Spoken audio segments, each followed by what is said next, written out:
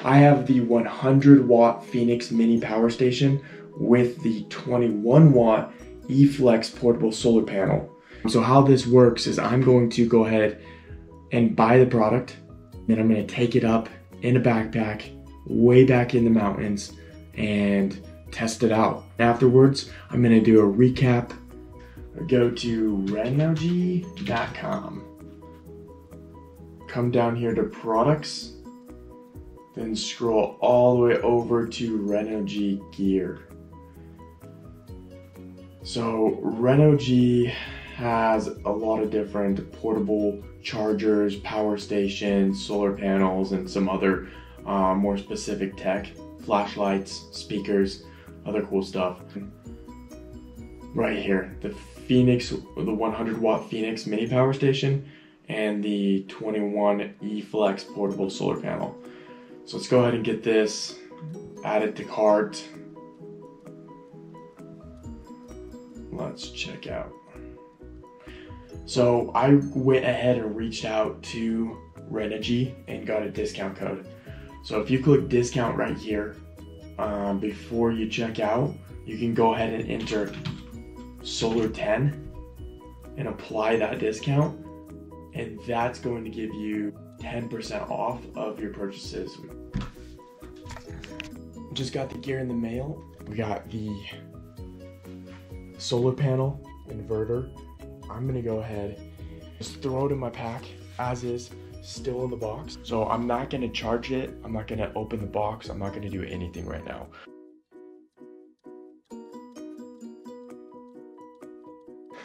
So we've made it like 100 feet and there's a moose.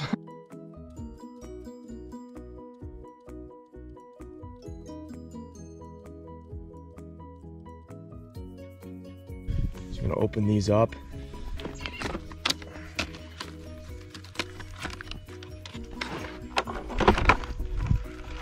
That's sick. It comes in a little case.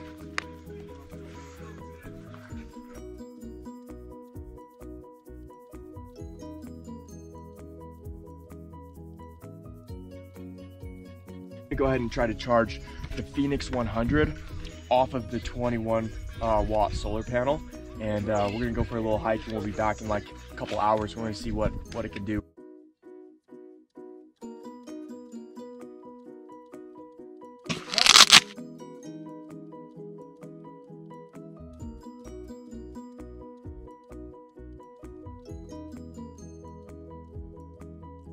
Plug your phone right into this and charge it.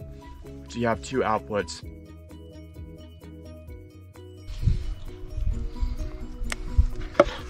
Have output, plug it into the input here.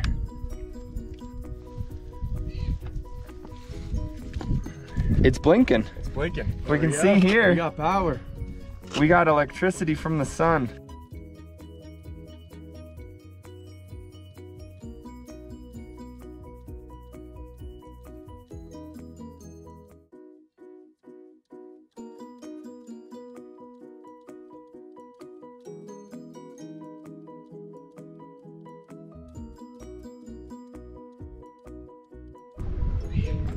So just got back from a hike, left the panel out on a rock in a sunny spot. Got my own iPhone charger cable, which on the back of this solar panel you have two ports. So you don't necessarily need the Phoenix inverter in order to charge anything. It's just having the, I guess, convenience of having power at night, or maybe if the sun's not out. So I'm gonna go ahead and plug this in.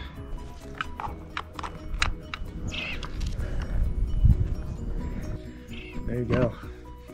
Plugged it in and immediately, you can see it, iPhone starts to turn on.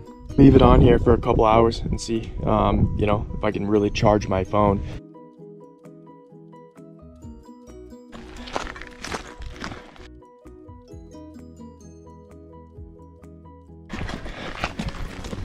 Hiking out on Sunday morning, left my GoPro on all night, drained both my batteries, messing around with it yesterday, so pulled this out of my pack, have the inverter, got it charged up to 3 bars, which will probably charge the GoPro probably 3 or 4 times, And I just have it connected right here with the cable all the way to it. Footage on the way. Let's go over the details for each of the products, starting with the solar panel. So we can take a look here. USB-A to micro. You'll also have 2 carabiners, which is useful for maybe attaching or laying out this solar panel on a backpack or a tent, or you know, in a car or anything like that. And then you'll have the solar panel itself. It's in its own case, has this nice little snap. You can open it up. You have some basic instructions, and this actually velcros out so that you can get the solar panel at the right angle to utilize as much sunlight as possible. So the Phoenix 100 has this nice Velcro case, which is really handy, and again a USB-A to USB-C and a USB-A to a micro USB. So you have your USB-C, you have your USB-A, and you have your input, which is a micro USB power switch, and the AC output for a normal plug, maybe a laptop. Back to the user manual. If you look at the specifications here, the max output is 5 volts at 4.2 amps at 21 watts. So keep that in mind when we talk about the Phoenix here in a second. So one thing that I didn't notice is that the micro USB says input on it. So it's specifically labeled. But when you look at the user manual, it says the USB-C is an input or an output. Because if we go ahead and look at the max input ratings, which is right here, input ratings, let's go to the max, 5 volts at 5 amps. We're really a little undersized on the solar panel to the battery, but I guess that might be a safety factor there. A couple other things to go over. It does tell you the indicator lights. Turn it on, you can see right there it's got 1 light on there. One light is, you know, 20 to 1%, and it so forth up to 6 lights, which will indicate that the battery is at 180 to 100% charge. Okay, so let's go ahead and talk about the battery capacity of the Phoenix 100. One of the coolest features of the Phoenix 100 is as an AC output where you could plug in your laptop. So if we take a Surface Pro or say a MacBook Pro and we look at the battery capacity, you are at about 5,000 to 6,000 milliamp hours. Now the Phoenix 100 is a 27,000 milliamp hour battery, so you probably charge your laptop up 5 times off of the Phoenix 100. If we take a look at the iPhone 11 or the Samsung S10, we're at 3,000 to 4,000 milliamp hours, so we're getting, you know, up there with 6+ charges. If we take a look at, say, a drone battery, if you're looking at a smaller size drone, you're probably at 1,500 milliamp hours. If you're looking at a larger drone, you're probably upwards of 4,000 milliamp hour battery.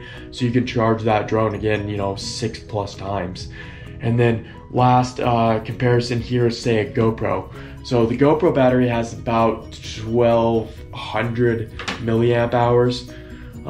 So you can charge your GoPro 20+ times off of that battery, which I think is extremely useful if you're doing a lot of shots, and specifically time-lapse shots, because you could plug your GoPro into the panel or into the Phoenix 100 and set up your time-lapse and not be worried about swapping out batteries or having it die during the shoot and not getting the full video that you wanted to. I have purchased small battery banks before and kept them in my backpack. Say I'm working, I'm on a roof installing a solar panel, and my phone dies. It's nice to have that where you can plug in your phone and get an extra, you know, 20% or something out of it to be able to call your wife and let her know you're on your way home, or whatever, send out a text message, contact a client. It's extremely useful.